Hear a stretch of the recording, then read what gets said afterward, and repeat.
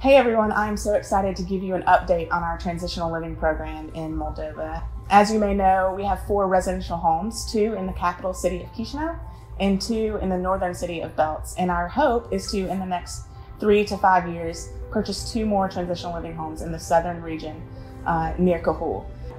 Statistics show us that teens and kids are most vulnerable to being trafficked once they are discharged from an orphanage or around the age of 15 or 16. And so that is when we invite these kids into one of these residential homes and they're given the chance to be discipled by a house parent and have a gospel-centered community of peers. We have really seen God change lives through this program.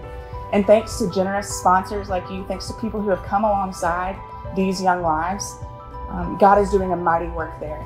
And for the first time ever, we have 4 full homes of teenagers, and we're excited about what God is going to do in this coming year.